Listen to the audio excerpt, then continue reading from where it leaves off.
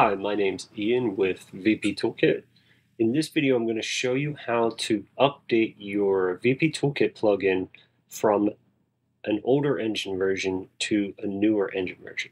We're going to be doing 5.2 to 5.3, so let's get started. So first you'll want to make a project for your 5.3 update or whatever your latest engine version is. This should be the same across most engine versions. So if you're going from 1 to 2 or 2 to 3 or whatever in the future, this should be pretty much the same. First, you want to make a project. This is just a standard ICVFX project.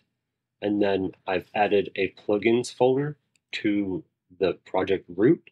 And then I'm going to copy the latest release of the VP Toolkit plugin for Engine 5.3 and paste that into the plugins folder of my 5.3 project. Now you want to make sure that you extract that first before you copy it and put it into your plugins folder.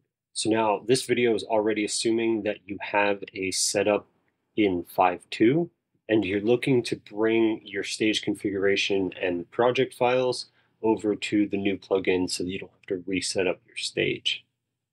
So we're going to open the old engine version project. So in your older engine version, you're going to want to go to Plugins, VP Toolkit Content.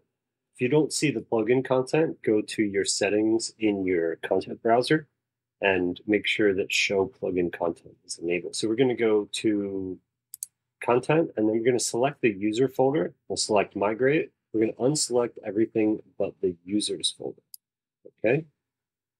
And then we're going to go to VP Toolkit plugin. So we're going to go to your 5.3 project, go to plugins, VP Toolkit Studio plugin, and then go in the content folder. Select that folder. If you've made any custom camera formats, you'll also have to migrate those in the same way. You created a user lens profile, you may have to migrate that into the new plugin as well.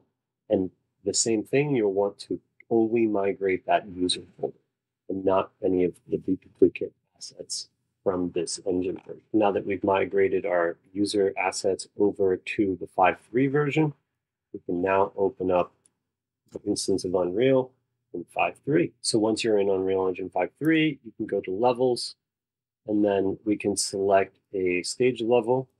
We'll select the stage level that we had brought over, set up stage, and then we're going to assume that it contains an end display config because it already had one in there when we set it up. I'm just going to name this setup 5.3, or you could name this something to do with your studio name, and then you would use this config from there on out. We're going to build levels.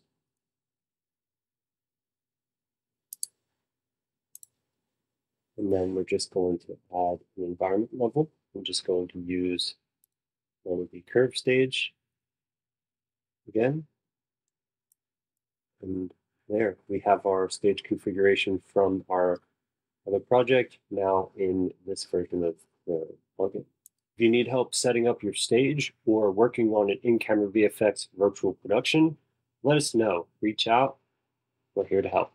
I hope that was useful, and I'll see you in the next one.